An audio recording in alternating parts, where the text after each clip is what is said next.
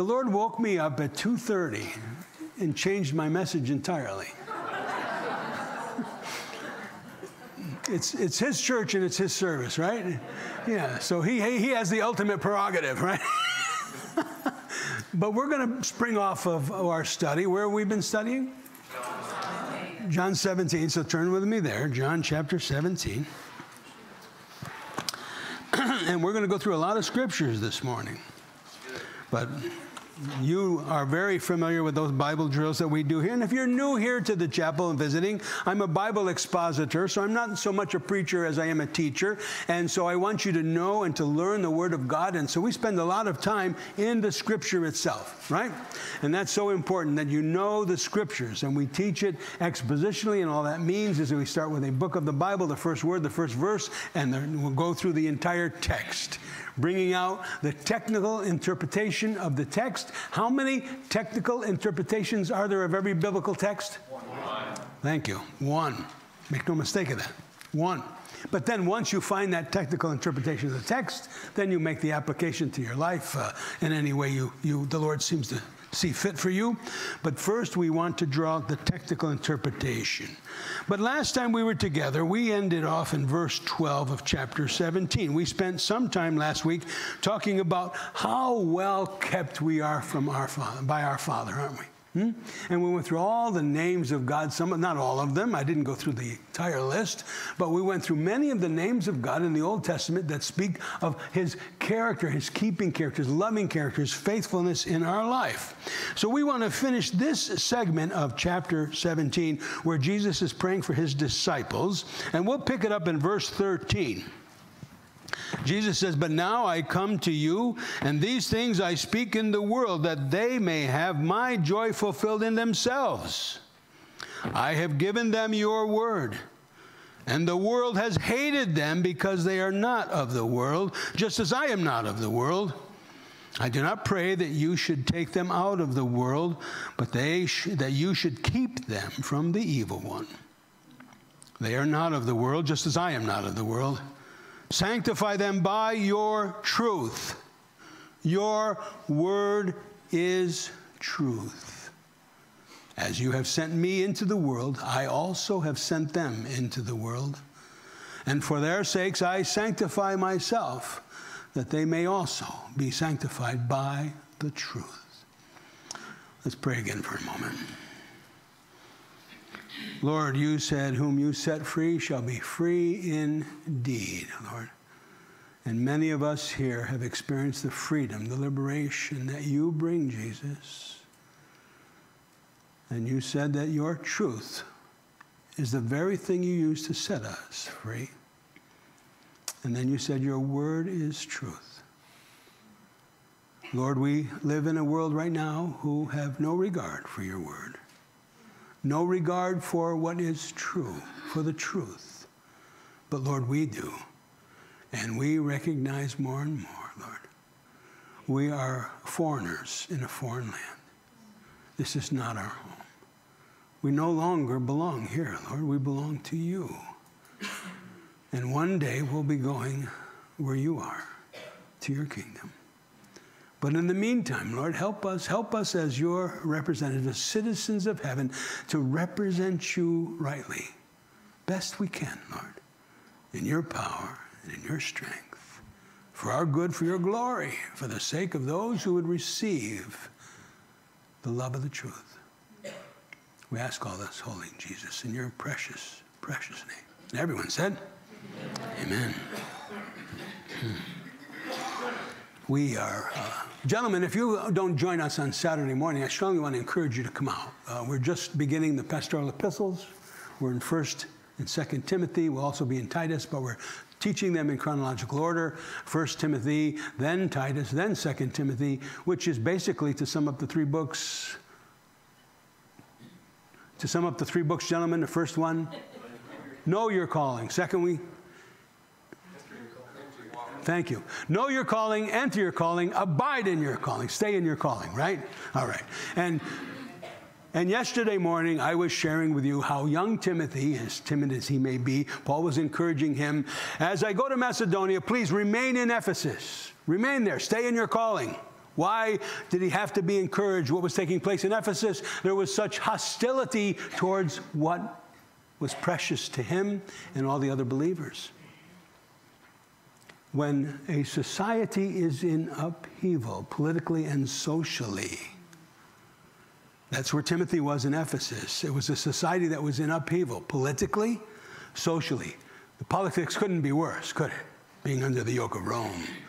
The social upheaval, the immorality was so rampant there in Ephesus. Ephesus had the temple of who? Diana. And the worship of the temple of Diana brought down every evening thousands of prostitutes into the city of Ephesus to offer themselves in supposed worship to Diana. But it was nothing more than a blazing display of their immorality. And so Timothy had to fight against that. And whenever immorality is rampant, what is forsaken? Truth. Doctrine. Moral failure or moral depravity always leads to theological and doctrinal error. Make no mistake about that. That's what happened in Timothy's day. Do you know that the church of Ephesus was one of the largest churches in the early church, in the first century church? Do you know how many congregants were in the church of Ephesus at that time? Anybody have any idea? Somewhere between 30 and 50,000 people.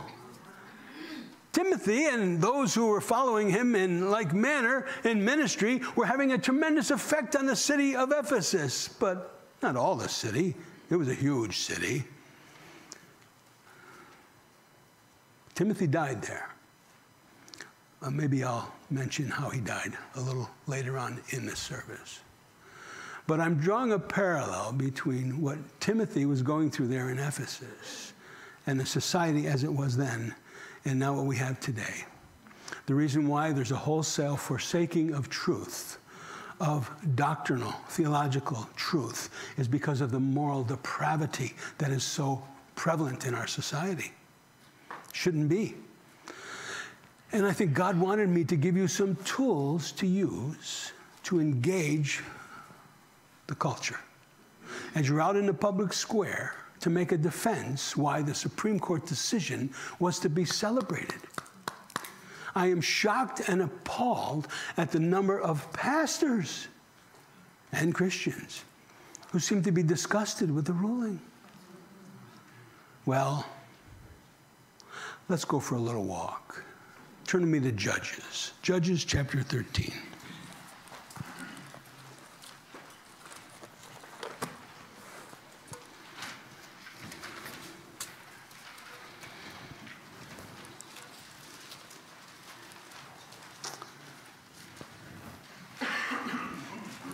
I'm going to read fairly quickly.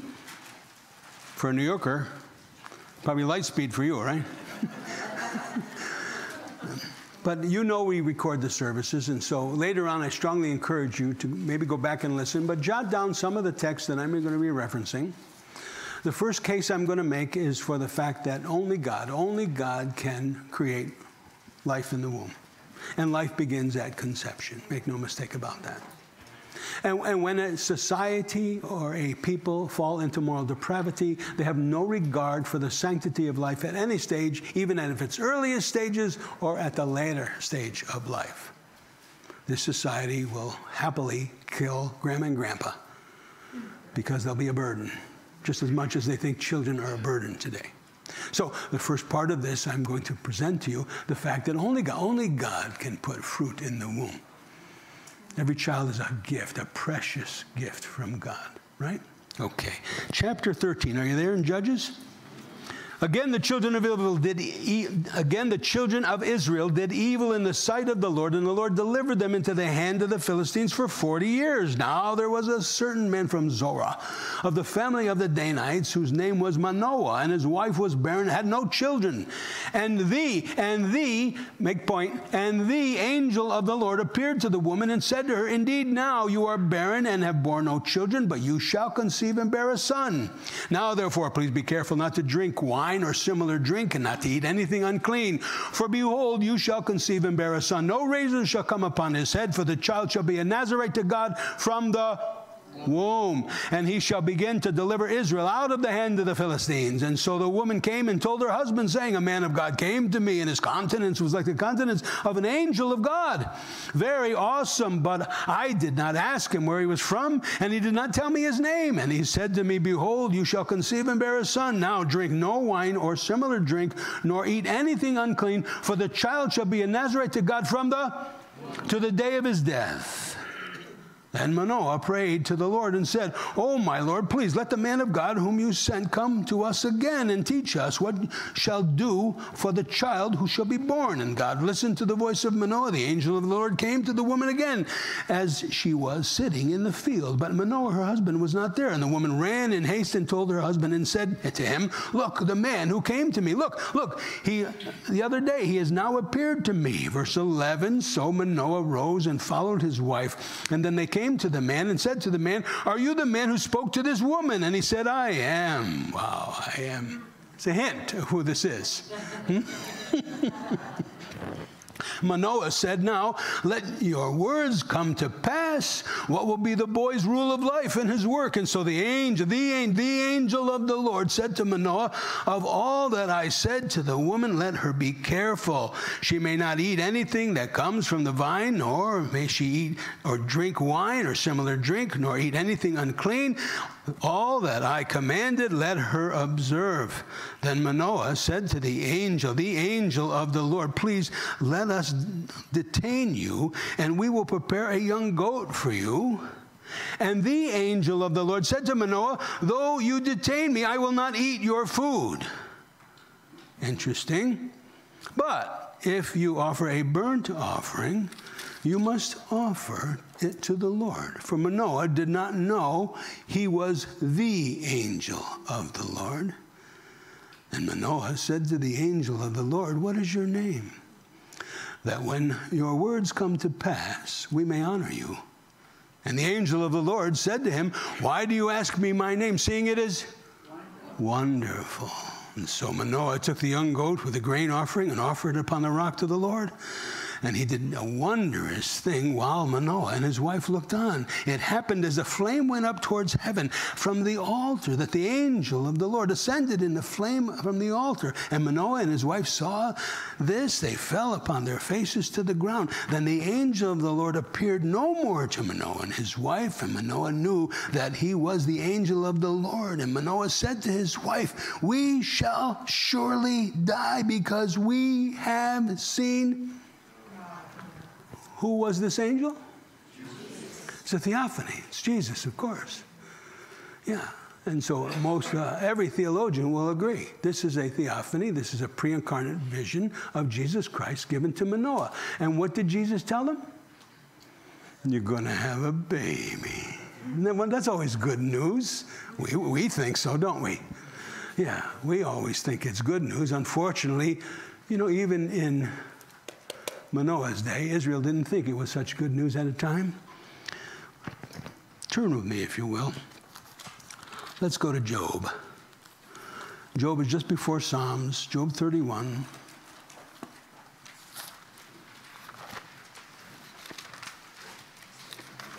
(31:15) is where we're going to be. Job 31.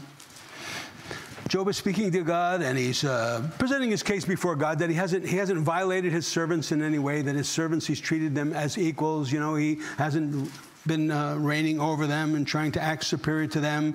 But nonetheless, in verse 15, he indicates that it was God who created them. It's God who put fruit in the womb. Verse 15 of chapter 31 of Job. Did not he, God, who made me in the womb, make them, my servants? Did not the same one fashion us in the womb? Listen, nobody comes into existence just by chance, right? It's not time plus matter plus. That's what the evolutionists believe. It's time plus matter plus chance. Impossible, right? We know that's an impossibility. Follow the science. Real science, right? Real science lets us know that no. There's an intention here, and the intention is of God. When every womb has fruit in it, it's only by the hand of God. And that's what Job is confirming. If I were to go to the shepherd psalms of the Bible, which ones would they be? That's right, 22, 23, and 24. The shepherd psalms. Who's the shepherd? Jesus himself. Go to 22 for a moment. Go to Psalm 22, the shepherd psalm 22. It speaks of Jesus Christ. It's a psalm of David, but David is prophesying.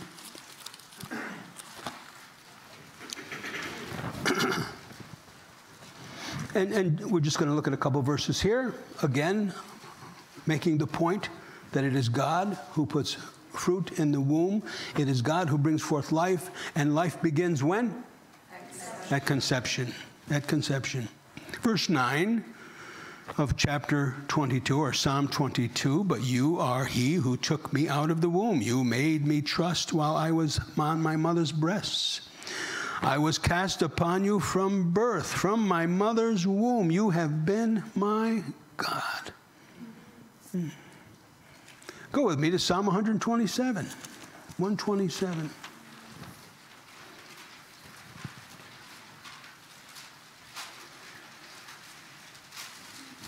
Psalm 127, verse 1, unless the Lord builds the house, they labor in vain who build it. Unless the Lord guards the city, the watchman stays awake in vain. It is vain for you to rise up early and to sit up late, eat the bread of sorrows. For so he gives his beloved sleep. Well, not me last night. He woke me up. Verse 3 in particular, now behold, children are a heritage from the Lord. The fruit of the womb is a reward, isn't it? Yeah. Like arrows in the hand of a warrior, so are the children of one's youth. Happy is the man who has his quiver full of them, for they shall not be ashamed, but shall speak with their enemies in the gate.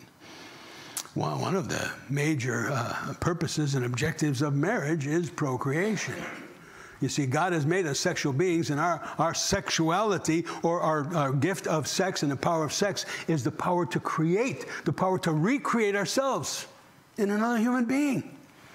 And for the purpose of glorifying God and serving God. How we have abused that gift that God has given us, haven't we? Look at Psalm 139 for a moment. Go there.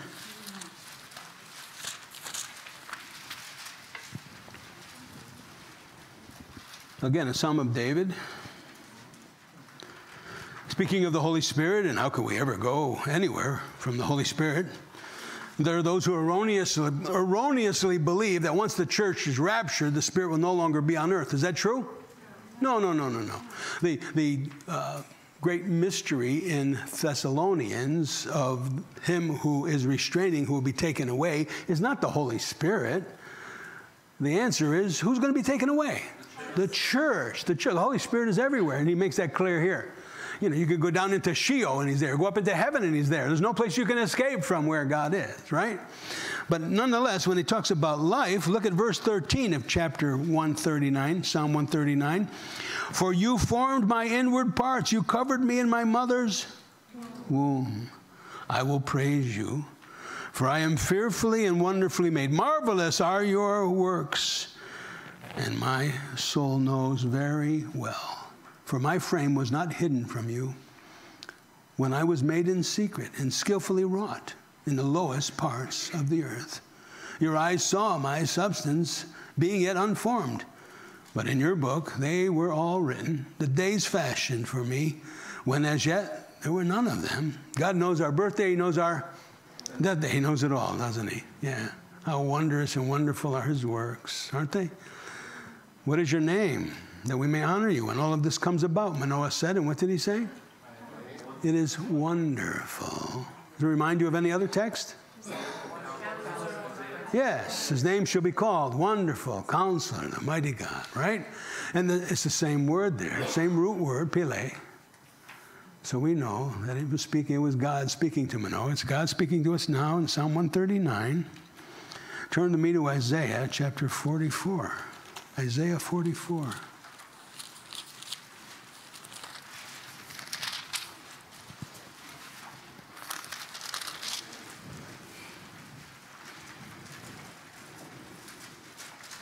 Oh, what a beautiful sound.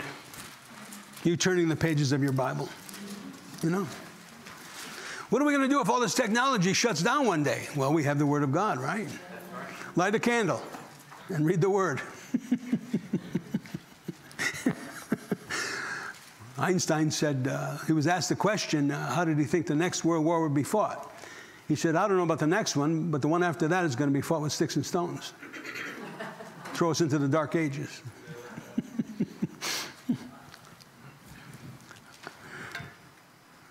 Isaiah 24. Oh, verse 24. Yeah. Chapter 44. Yeah, verse 24. I'm so happy you correct me. You got to forgive this senile old man. Isaiah 44, verse 24. Thus says the Lord your Redeemer, and he who formed you from the womb. I am the Lord who makes all things. I stretch out the heavens all alone, who spreads abroad the earth by myself. Who is he? He's the Creator God who has created everything, including every child that is given life in the womb. A little more evidence, go to Jeremiah chapter 1. Jeremiah chapter, and take note of these things, because listen to me, beloved. There are a lot of people who you know who call themselves Christian who have no understanding of God's Word. They don't have a working knowledge of the Scriptures. They couldn't make a defense for the sanctity of life, that life is given by God from conception. And you need to share these things with them. You're going to have this conversation when you go out there. And don't be hesitant. Have the conversation.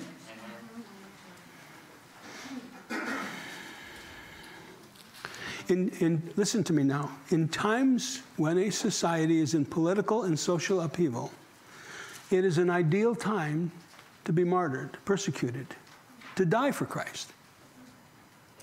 That's what happened to Timothy. It's a very hard, it is a very difficult time to live for Christ. Do you understand? Since our conception as a nation, it has been easy to be a Christian in the United States, unlike the whole rest of the world. When has it ever been safe to be a Christian? Only here in this short period of time since the inception of the United States. Now today, for the first time in our history, every institution, every power within our society stands against what we hold dear. They're hostile. If they could eradicate you, some of them, if they could eradicate you today, they would.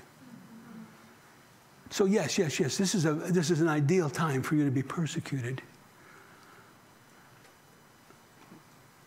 Some martyred. But it is the most difficult, listen to me, it is the most difficult time you have ever experienced in your life to truly let His light shine out there. But you must do it. You need to do it. Why? For their sake. My people perish. Why? Lack of knowledge. Where did I say go? Okay, I'll go there. Chapter 1. Verse 1, the words of Jeremiah, the son of Hilkiah, of the priests who were at Antioch in the land of Benjamin, to whom the word of the Lord came in the days of Josiah, the son of Ammon, the king of Judah, in the 13th year of his reign. It came also in the days of Jehoiakim, and the son of Josiah, king of Judah, until the end of the 11th reign of Zedekiah, the son of Josiah. Verse 4, then the word of the Lord came to me, saying, who's God speaking to? Yes, God is speaking directly to the prophet concerning the prophet. Jeremiah, before I formed you in the womb, I knew you. What? Yeah. Isn't it wonderful that God the artisan, purposed to fashion you exactly the way you are? Yeah, when He fashioned me, He had a fire hydrant in mind. That's what He looked at when He made me, you know. Yes, before you were formed, I knew you in the womb. Before you were born, I sanctified you. I ordained you to be a prophet to the nations. Is there any doubt in your mind?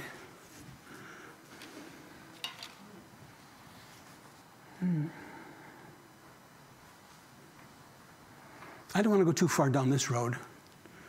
But Wednesday night I mentioned that there's going to be a great deception falling upon the world. What's this great deception that's coming?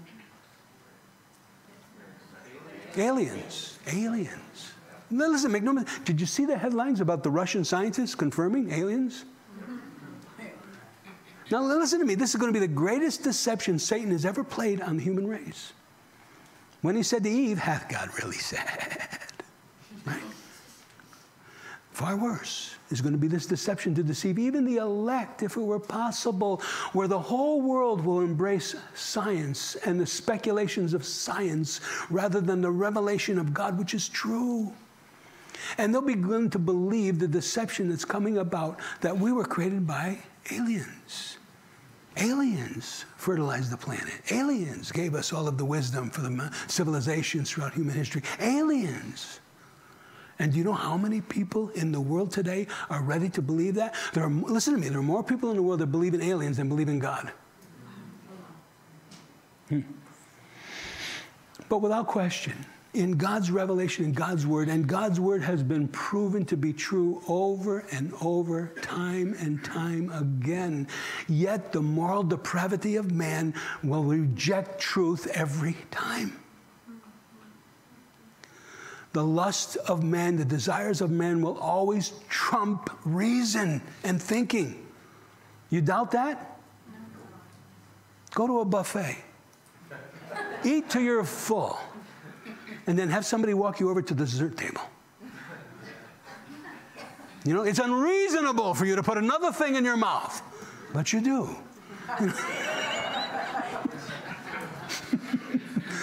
But you know what I'm saying, right? The greatest birth ever told, foretold by God himself. Luke chapter 1, turn there.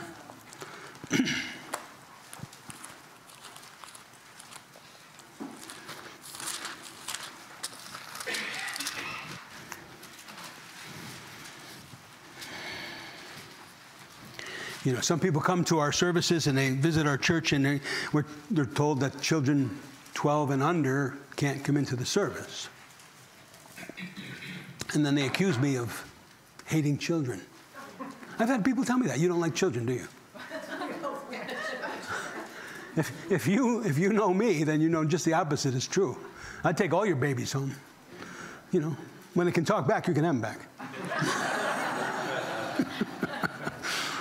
But here in Luke's gospel, in the beginning there, chapter 1, we have the angel foretelling of the birth of John the Baptist. Verse 13, and the angel said to him, do not be afraid, Zacharias, your prayer has been heard, and your wife Elizabeth shall bear you a son, and you shall call his name John.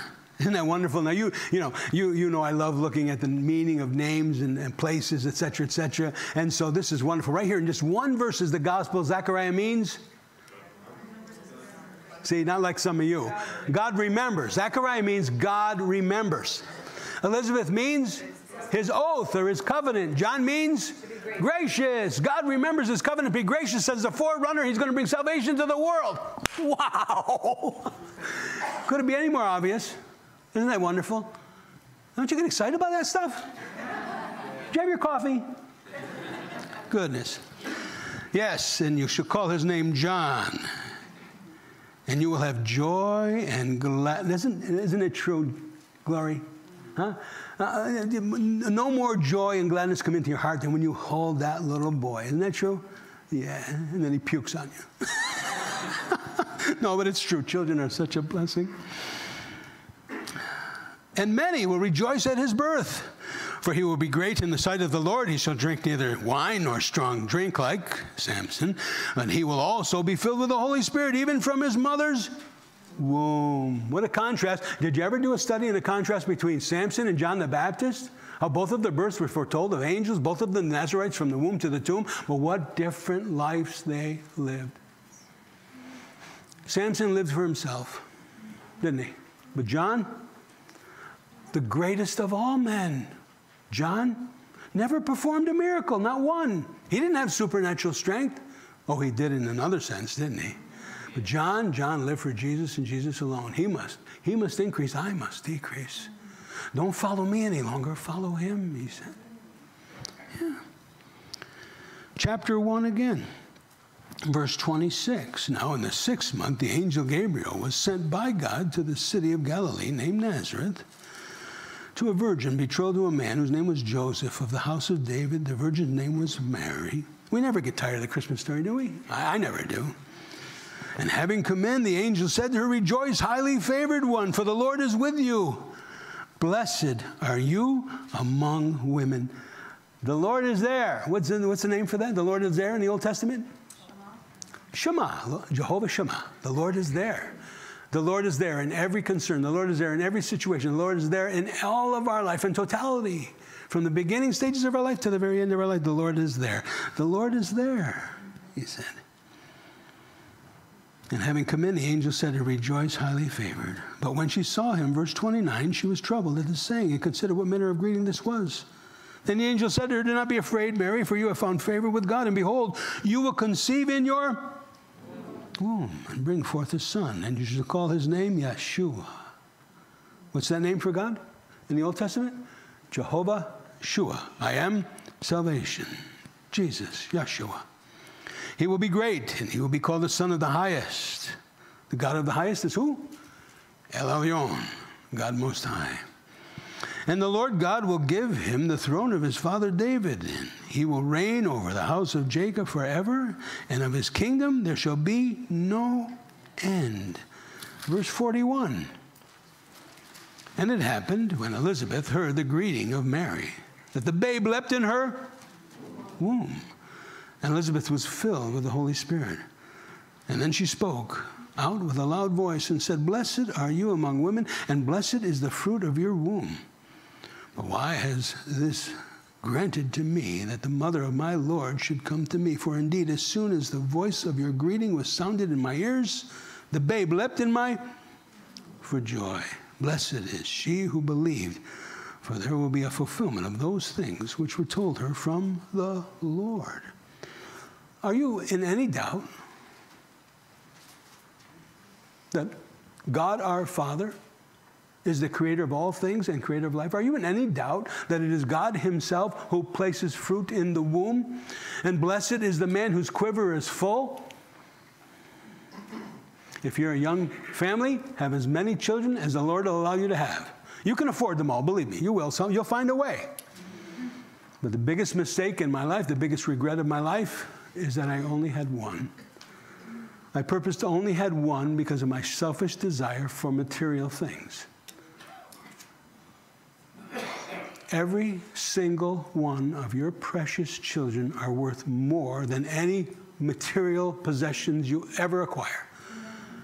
No, more than that. Jesus said every single one of them are more precious to him than the entire weight of the wealth of the universe. Isn't that true? For what would a man give in exchange for his soul?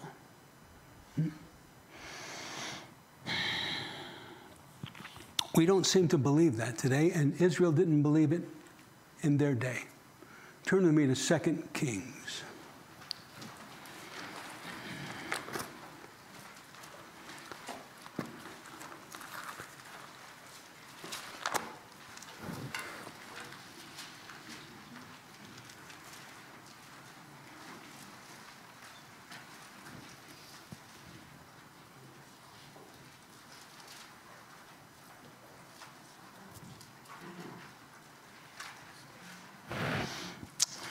We were rehearsing a little bit of Israel's history on Wednesday night. You know that after the death of Solomon, it was a divided kingdom. There was Israel to the north, and its capital was Samaria, and there was Judah to the south, and the capital was Jerusalem. And Israel, the older brother, was far worse than Judah, in the southern kingdom, the younger brother. But nonetheless, they were both in rebellion to God and God's word and God's commandments. They were seduced by the peoples of the land, the pagans around them. When Balak wanted to curse the children of Israel, he hired Balaam, the prophet, to curse them. God would not allow the prophet to curse them. What did Balaam tell Balak to do? Send the most sexually provocative, the most loose women in your community down to entice them and to worship your gods. And then God will strike them. And that's precisely what happened, you know. Satan has always used the tool of sexual immorality and sexual temptation to weaken a nation, a people, a family, a marriage, a man. And unfortunately, even in our day, so many women fall prey to sexual temptations. But that's how Israel had fallen away from the Lord. This is what we're reading now in chapter 17 of 2 Kings. If we look at, let's begin at verse 13. Yet the Lord testified against Israel. I'm sorry, are you there? This is 2 Kings 17:13.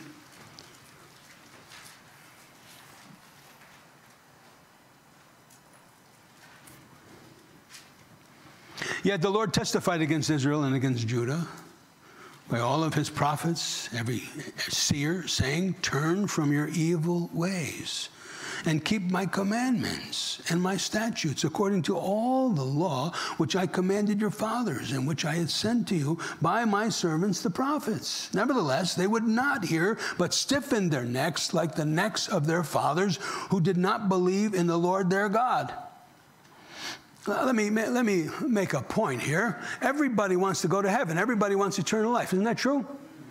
And you know, I always like to start at that place when I'm talking to people, witnessing to people. I say, you know, you'd like to go to heaven, wouldn't you? Wouldn't you be sure of heaven? Do you want to be sure of heaven? Well, what did Jesus say? Jesus said in John 11:26, what did he say, James? Are you out there, James? Where is he? In the back? Oh, he's guarding. He's guarding you today. What a wonderful man. In 11:26, Jesus said that he would give everlasting life to everyone who lives in and believes in Jesus.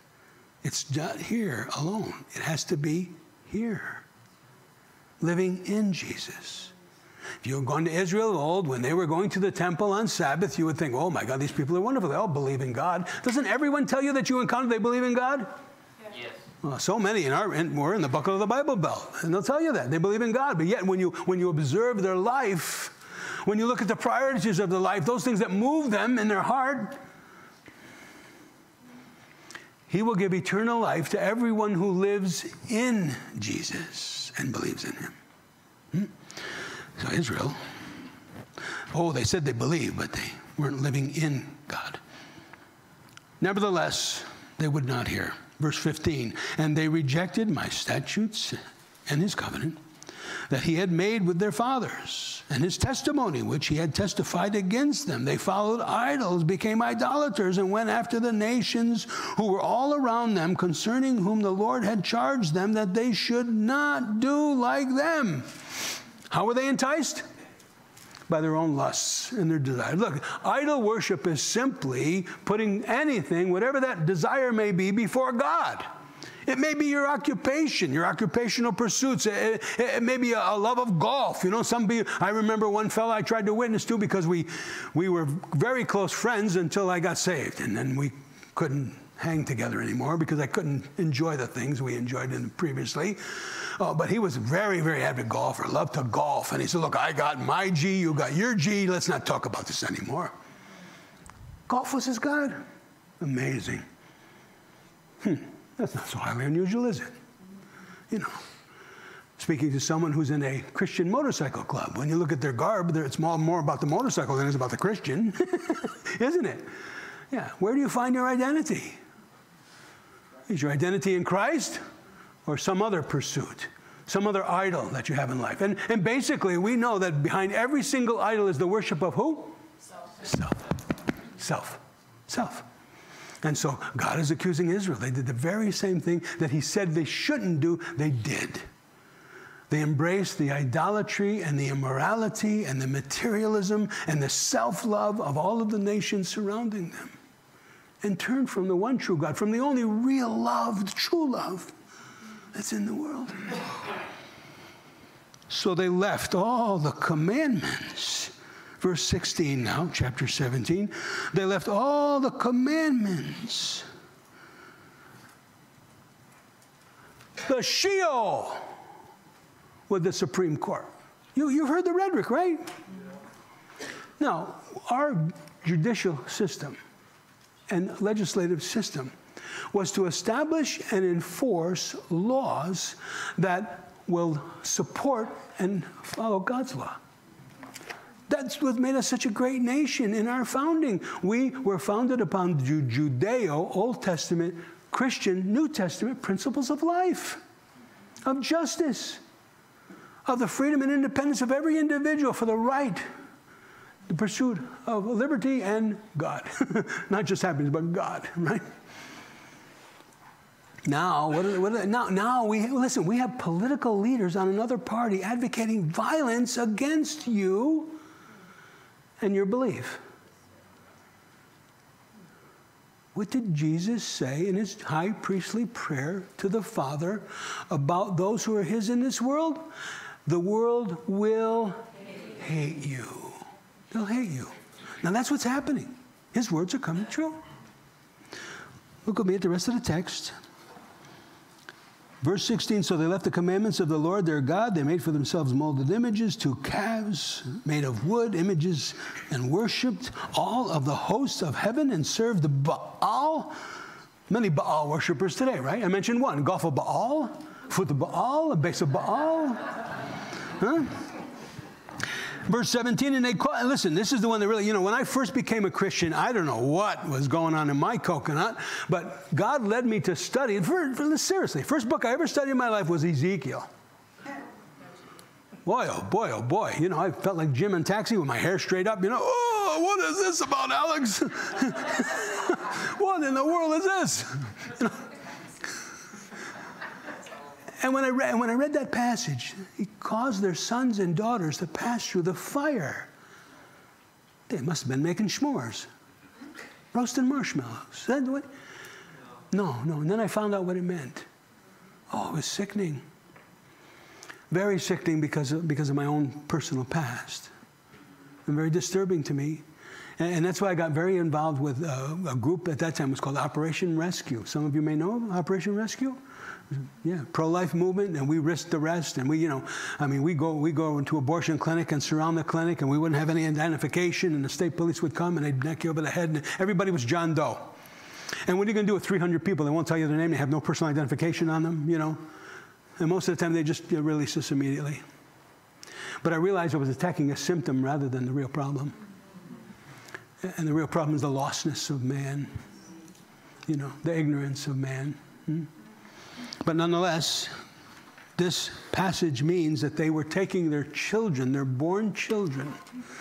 And there is some reason to believe, I haven't had it validated yet. If you have it validated, please send it to me, that the state of California, the legislators in California want to enact a bill to allow the people of California to kill their children after 28 days after birth.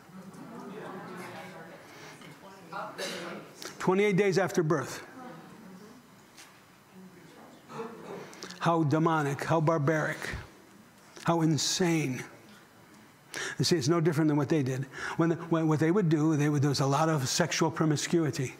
And because of the sexual promiscuity that had taken place when they embraced all of the paganism and the immorality of the peoples around them, there's a lot of unwanted children. It's a problem now, not a blessing, that there's fruit in the womb. Now, they didn't have the technology that we have today where we can destroy them in the womb. This place that was meant to be the safest place for humankind for the first 9 months of their existence, today in our world, it's the most dangerous place. 50% in the womb destroyed. But Israel had to give birth. And then once they gave birth, they would participate in these pagan festivals and orgies.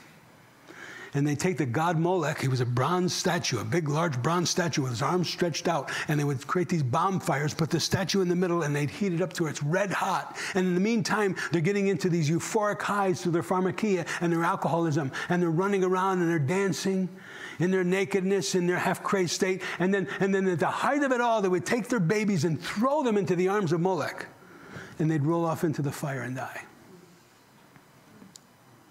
And their screams would overshadow the screams of their children, their dying babies. How sick. That's what's being described here. God said children are a reward from the Lord, a blessing. One of the greatest blessings in my life is me boy. He's preaching at his church this morning. We were up there last week, didn't we? And I said, son, one day I'm going to grow up and be the man like you. I so admire that boy, you know. But I wanted to abort him. I wanted to kill him before I was saved. I didn't know any better. Thank God.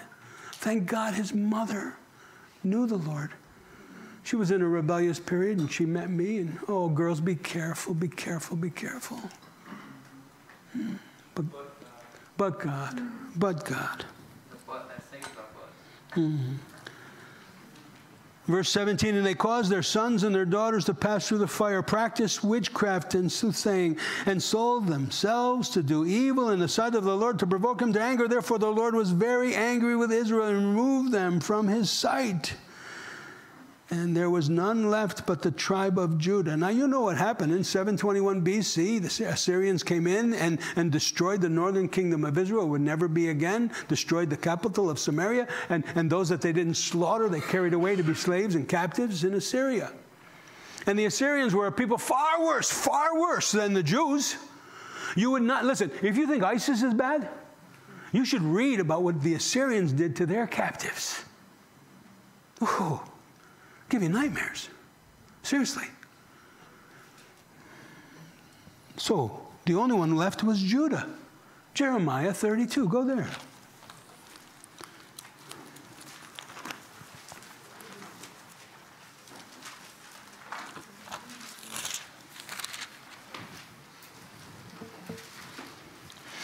How many years? Jeremiah chapter 32, Psalms, Proverbs, Ecclesiastes, Isaiah, Jeremiah, 32. 721 BC, the northern kingdom of Israel goes into captivity by the Assyrians. God is giving Judah time for repentance. We just got through, fellas, studying Jeremiah on Saturday morning. What a wonderful study it is, but what a stark and sobering parallel between Israel of old, Judah of old, and the United States today. And Jeremiah prophesied for how long? 40 years. How many converts? 40 years.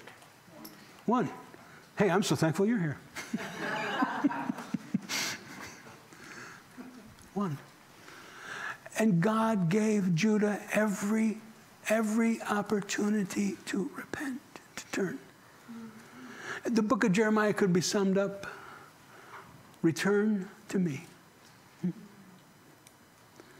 Return to me. That's what God is crying out to Israel. Judah, and they won't. Look at chapter 32.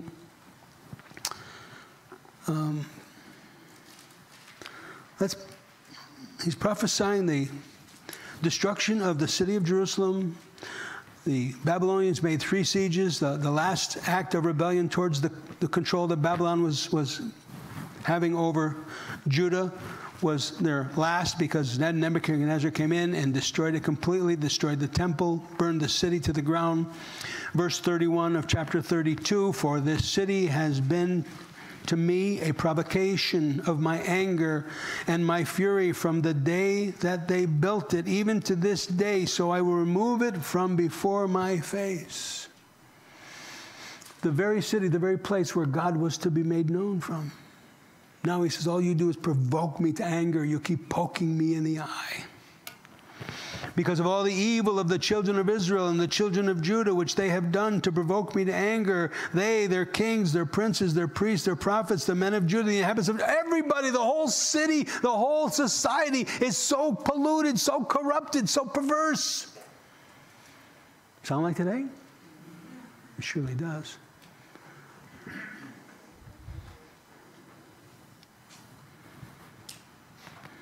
Verse 33, and they have turned to me their back and not the face. Though I taught them, rising up early and teaching them, yet they have not listened to receive instruction. But they set their abominations in the house which is called by my name to defile it. And they built the high places of Baal, which is in the valley of the son of Hinnom, to cause their sons and their daughters to pass through the fire to Molech, which I did not command them, nor did it come into my mind that they should do this abomination to cause Judah to sin. Now, therefore, thus says the Lord, the God of Israel, concerning this city for which you say, it shall be delivered into the hand of the king of Babylon by the sword, by famine, and by pestilence. God is prophesying the destruction of the city because they're causing their sons and daughters to pass through the fire. Ezekiel, that's where I first saw this phrase. Go with me to Ezekiel 16. Jeremiah, Lamentations, Ezekiel.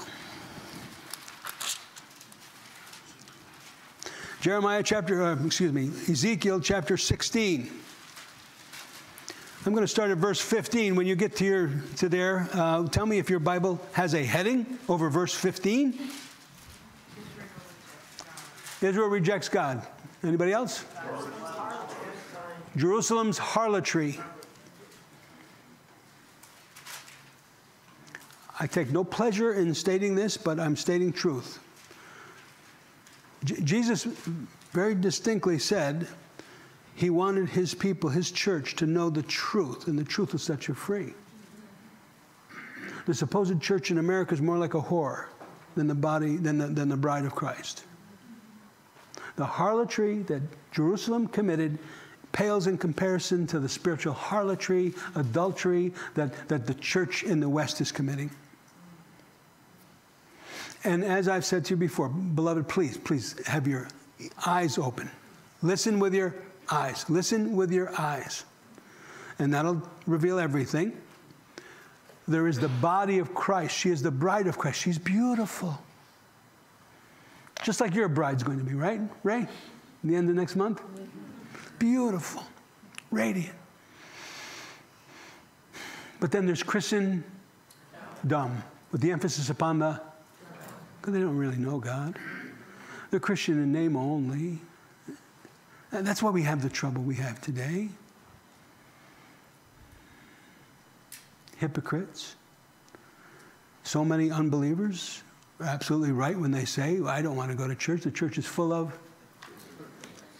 Because it's true. It's true. As in Judah's day, so too in our day. Please look with me, verse 15, chapter 16 of Ezekiel. But you trusted in your own beauty, played the harlot because of your fame, and poured out your harlotry on everyone passing by who would have it. You took some of the garments and adorned multicolored high places for yourself and played the harlot on them. Such things should not happen nor be.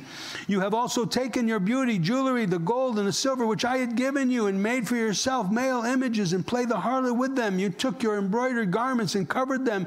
You set my oil and my incense before them, also my food, which I gave you, and the pastry, the fine flour, the oil, the honey, which I fed you. You set it before them as sweet incense.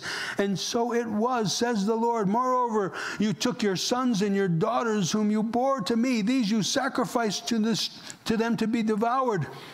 Were your acts of harlotry a small matter? That you have slain my children and offered them up to be, by causing them to pass through the fire in all of your abominations and act of harlotry. You did not remember the days of your youth. Wow. How did this happen? Self-love. The desire for pleasure. So often in our society, I used this phrase quite often in the past, the church wants to be cool instead of consecrated, hip instead of holy. We want to have our sin. We want to live like the world, but we want to have the hope of heaven. We want to have a lost life and a saved soul. And so many churches are offering that to people today, but it's a charade. It's a lie. You cannot live a lost life and believe you have a saved soul. The Bible never supports that. Now, I'm not giving you my opinion. I'm telling you what the Word of God has to say. This is not my opinion. It doesn't matter what I think. It doesn't even matter what the Supreme Court thinks. It doesn't matter what the left thinks. It doesn't matter what the right thinks. What does God say is true? And what God says is true is that He puts fruit in the womb. And you have no right to destroy what He has brought to life. No right. Because then it's murder. How did we get here? All of this, what did I say? You abandon theological and doctrinal truth when what happens? Moral depravity. When did we go into a moral free fall in the United States? When? Right after World War II. Listen, you can trace it. You can the collapse of dignity and discretion in dress happened with the swimsuit industry, you know. But around 19, I think it was either 53 or 54, a couple years after I was born, Playboy magazine began to be published. How many little boys? How many little boys would stumble across their father's pornography, their father's Playboy magazines, and become defiled? And after a while, you view pornography long enough, you know, you go from a defiled conscience to what? A seared conscience. You know, you sear, you cut off a limb. In the Civil War, you had to sear it, right? To cut those, to close those arteries. Keep the bleeding. You become numb. Your conscience becomes seared. After it becomes defiled, it becomes seared. And then if you allow your conscience to be seared long enough, what happens to it? It becomes evil. Ooh, just the word sounds terrible, doesn't it? Now listen, it's not my opinion. This is the Word of God.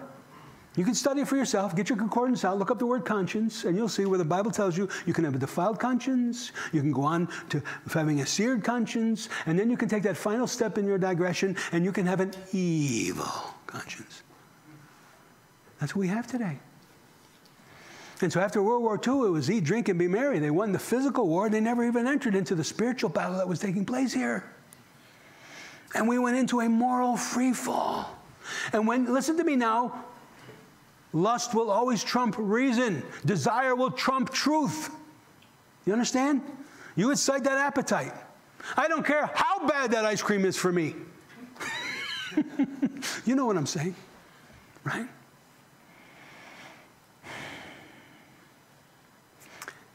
And then shortly after, pornography was so readily available.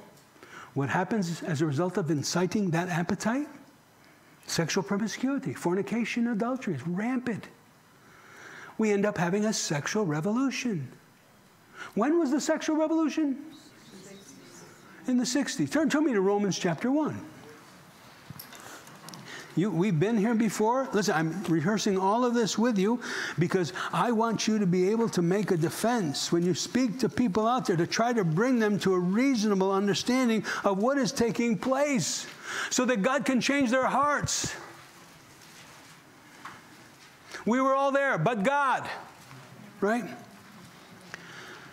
Pick it up in chapter 1 of Romans at verse 18. For the wrath of God is revealed from heaven against all unrighteousness, ungodliness, and unrighteousness of men who suppress the truth in unrighteousness. Isn't that precisely what our government is doing? The government of the United States is suppressing truth. Yes. The government of the United States is a criminal organization, a criminal enterprise right now. It breaks my heart to say this. Not the government I grew up in. This is not the country I grew up in. But the demonic influence in this nation is like such as never before. And Paul the Apostle, I love the Apostle Paul. He's my hero. He warned me. He said, Pastor Rit, in the last days, perilous times will come. What's that word? Kalepos. Kalepos times. What does it mean? Demonic force. That's precisely what we're seeing today. Demonic forces.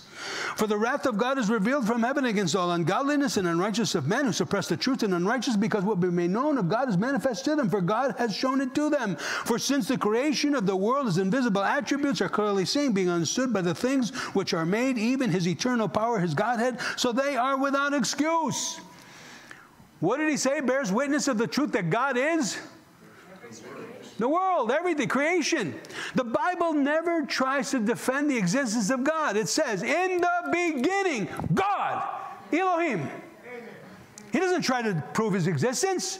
He is. Right? And God says that in the heart of every man, they know, although they may be in denial. Largest river in the world, denial, right? They may be in denial, but they know that his existence is true. You cannot have the beauty, the majesty, the complexity of creation without having a creator. You know, I use the analogy like this watch of mine. You see this watch, the wristband is made of wood. I get more conversations about this watch. And then I'm able to tell you, see this watch? There was an oak tree out in the woods. And one day, termites took on the oak tree. And it formed this wristband and this watch. And over time, and the right climatic conditions that took place in the atmosphere, everything formed and came together, and the crystals, and guess what? Look at that. Isn't that something? Cuckoo, cuckoo. That's how they look at you, right? You're cuckoo. Time plus matter plus stands. That's what they say about them. Do you know the complexity of just your eyeball? What's that little bacterium in your system that has that flagellum that spins at 100,000 revolutions per minute in your system? And listen to me, and it can reverse in a moment. We can't make a machine that can do that. Do you understand that? It's amazing, fearfully, wonderfully made. Yeah. And what could be known of God is there. It's in creation. God revealed himself in creation. Then God revealed his moral and ethical purity through the law. The commandments, the testimonies, the statutes of the Lord are true, rejoicing the heart, right? It's wonderful when an individual, when a family, when a marriage lives to the law. It brings such beauty, such order, such peace, such joy.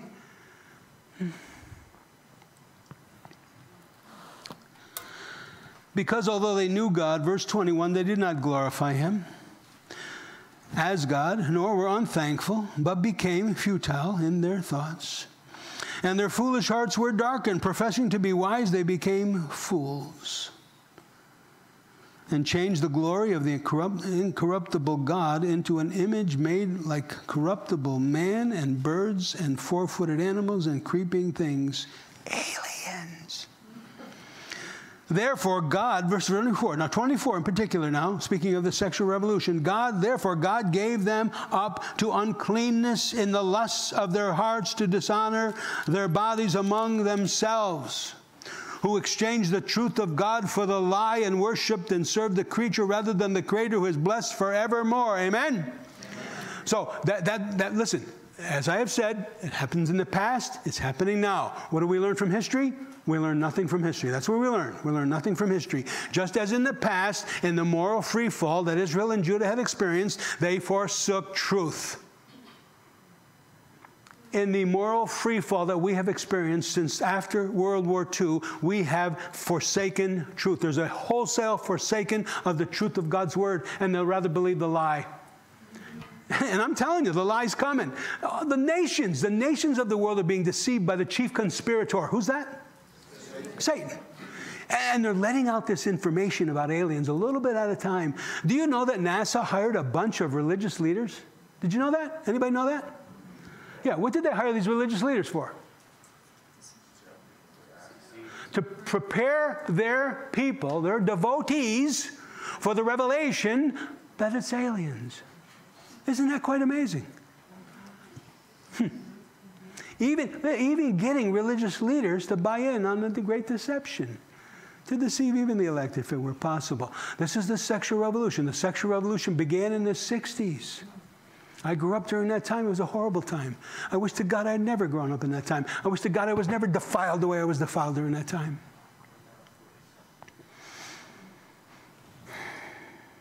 And it brought about the questioning of God. I believed in God when I was a little guy. I was a Catholic, but I'd go down to the Catholic church. I'd get myself dressed up on Sundays. I'd go to church. My parents never, nobody else did. I just had an inclination towards God. And then other things awoke in my body, and because of the sexual revolution that was taking place, wow. Sex, drugs, and rock and roll. You know.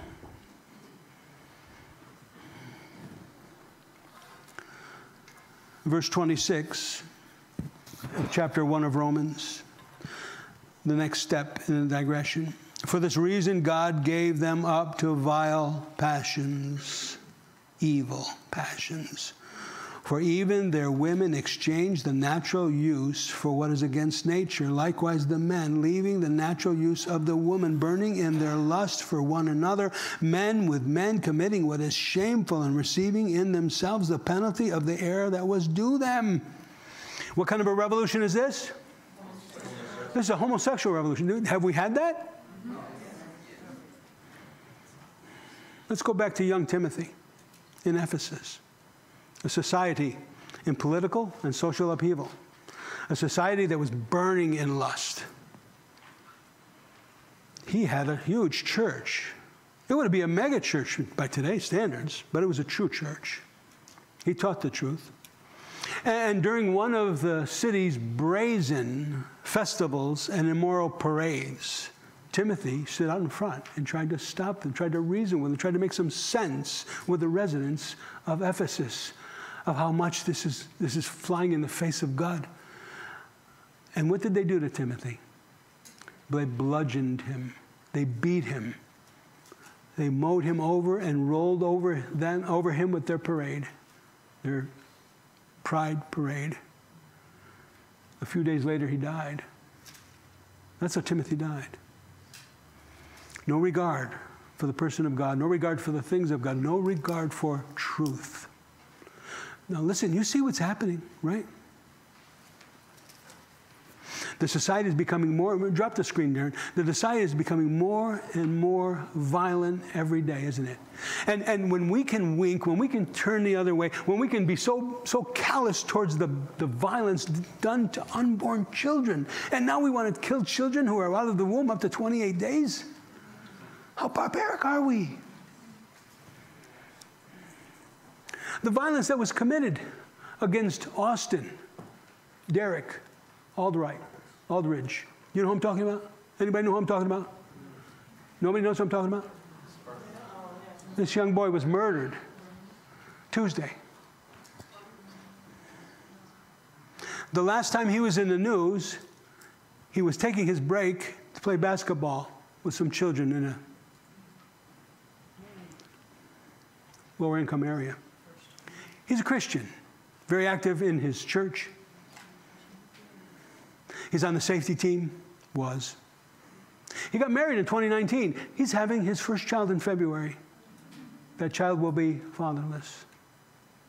Why? Because of the violence that was committed against him, so unnecessary. There was a domestic violence call, and he was simply going to the house to get the husband's side of the story, and he was ambushed. Had no opportunity, no chance. 25 years old, his life was taken from him. Was that not a tragedy? Is that not horrible?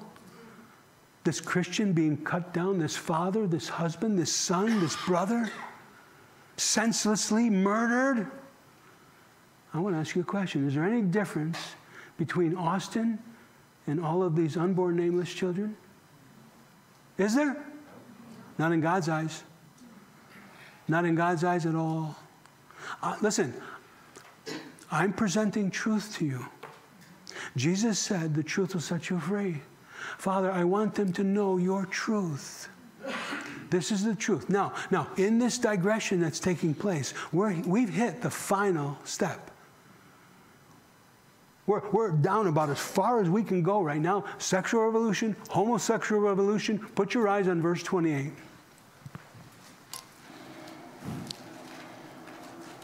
And please don't let me forget, we want to pray. This young man's memorial will be this afternoon, and we just want to pray for his family, for his widow, for everyone involved. It's just a horrible thing. I can't even imagine. You know, David, I know you and Frankie. Could you imagine if that was your Eric? Their son is a law enforcement officer. All these law enforcement officers have big targets on their back now. We're going to try to get involved. I'll give you more information in the future. It's something called Bronze Shield, where we help support those law enforcement officers here in Malden and Simpsonville. There's lots of things we can do to help them. They're underfunded and they need more support. Another time. But now, verse 28, and even as they did not like to retain God in their knowledge, God gave them over to a debased mind to do those things which are not fitting, being filled with all unrighteousness, sexual immorality, wickedness, covetousness, maliciousness, full of envy, murder, strife, deceit, evil-mindedness. They are whisperers, backbiters, haters of God, violent, proud, boasters, inventors of evil things, disobedient to parents, undiscerning, untrustworthy, unloving, unforgiving, unmerciful, who, knowing the righteous judgment of God, that those who practice such things are deserving of death. No heaven. There's no heaven for those people. Why? They don't live in Jesus. Not only do the same, but those who also approve of those who practice them. Ignorance of the truth. So what should our response be? Turn with me to Proverbs chapter 24. We'll end here. I'm sure this is familiar to most of you. I know it is.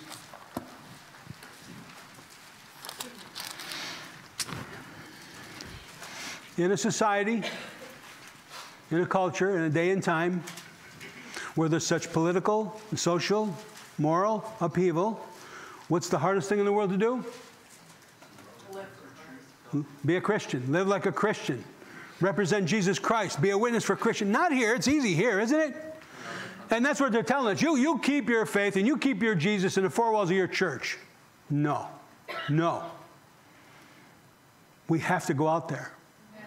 Timothy had to engage that crowd in that parade. He had to. And what did he receive? A crown of what? Martyrdom. Martyrdom. Now, I'm not necessarily asking for that crown. But I don't want to be a coward either. No. Proverbs chapter 24, verse 10. No, I'll go before that.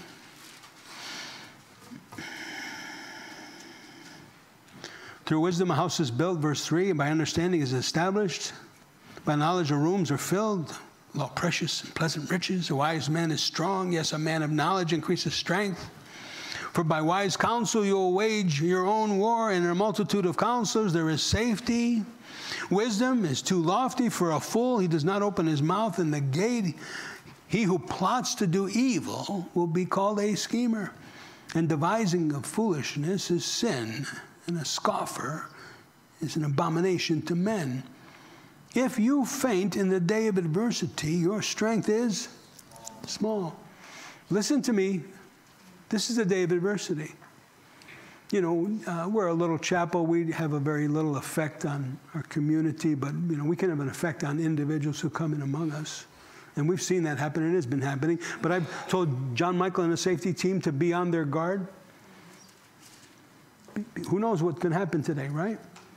And I've told the men on Saturday morning, I'm telling you men right now who are in the sanctuary, if anything should ever happen, you need to react immediately. If there's ever a violation or a shooter or somebody's committing an act of violence, you run towards them. And as I'm running towards them, you move out of my way.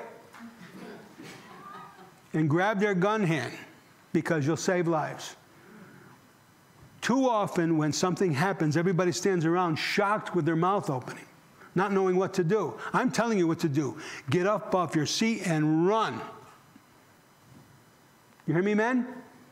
And ladies, you go the other way. Okay? Our society is so different today. The difference between the Titanic and the Concordia, you remember?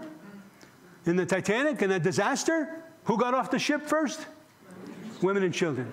Women and children first, and the men died because there weren't enough lifeboats. What happened with the Concordia in the Mediterranean? The men pushed aside and crawled over the top of the women and children to escape. They're not men, they're cowards. Terrible, disgrace. That's what we produce today, but not here, right? Not you. No, we will not faint in the day of adversity. This is the day of adversity. Don't cower. We have the truth, and we have the Holy Spirit. And children are precious, precious. Do not faint in the day of adversity, or your strength is small. Deliver those who are drawn towards death, to hold back those stumbling to the slaughter. Who are the most innocent? Who are the most vulnerable? Who are the ones being marched to death more than any other now? It's the unborn. What happened in Nazi Germany when all of the Jews would go by the back of the church because the train tracks were behind so many of the churches, and as the Jews were screaming out asking for help, what did the pastors do? Enter into a song, sing a little louder, so they drowned out the sounds of the screaming Jews. Like the Jews in the past who would go around in their euphoric highs and scream and drowned out the screams of their dying children. No, listen, we have to do everything we can to bring sense, to bring sanity, to bring righteousness, to bring Christ into the heart of these people. The real issue is not abortion, is it? The real issue is the heart. We need to double down on everything. We need to say, God, use me to bring salvation to those who are lost and dying.